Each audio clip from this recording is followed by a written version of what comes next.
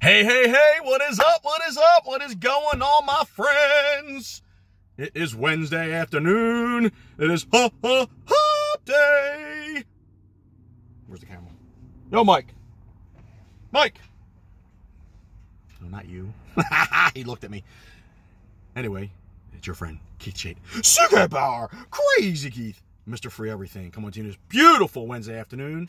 Actually, it's a little overcast, not too much sun, which is fine with me. I don't need the sun beating down on me. I like, of course, I don't know what the temperature is, but 65, 70, I'm good with that. Year round, we don't need beating sun. We don't need snow and freezing cold. But anyway, day 46. My man Phil McCarthy's KSP. Got a little bit of chest going today. It was 3 different exercises, 5 or 6 sets of each. One was this individual exercise, and then one was a superset. One banged out right after the other. Whew, feeling good.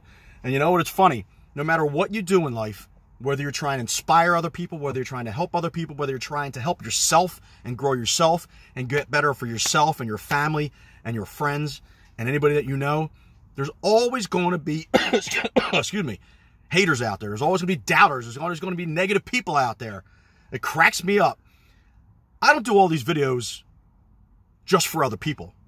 I do to an extent.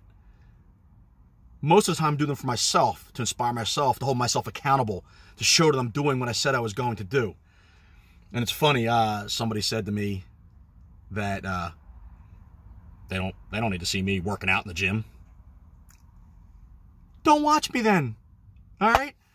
I do it not only for myself, my own accountability, but to hopefully inspire, even if it's just one other person, to get moving and get in the gym and get working out, getting healthy.